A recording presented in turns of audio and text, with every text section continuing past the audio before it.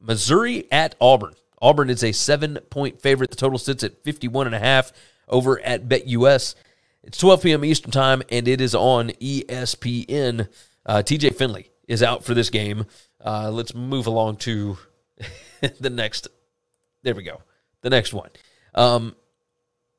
TJ Finley out for this one. Missouri 9-25 in their last 34 road games against the number. Auburn is 6-1 against the spread, coming off of a double-digit home loss in their last 7 in that position. It doesn't happen often, but when they do, obviously, yeah, you get the point.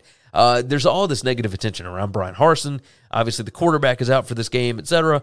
I do wonder if this team is not better without TJ Finley on the field to make mistakes. And I know that sounds harsh. I get that.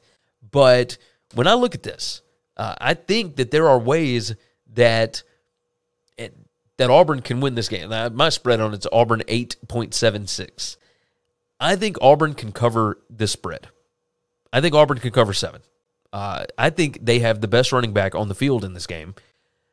You look at the PPA per rush on defense for Missouri, number 65. Yeah, I think that Auburn can take advantage of that big time. When you look at the offense for Missouri, I think Auburn has ways that they can stop what Missouri's doing. I believe that Auburn will find a way to win this game. I don't expect them to win a ton of games this year, but I think Auburn can cover this game. So I will take Harsin and them to rally the troops and get a big one here.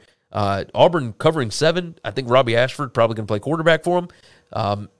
You might see some Calzada. I mean, who knows? But I do think Auburn ends up getting the cover on this one.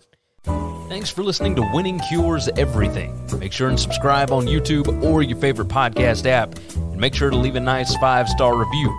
You can follow Gary on Twitter at GaryWCE. And the show is at Winning Cures. Be sure to check out the merch in our web store and share the show.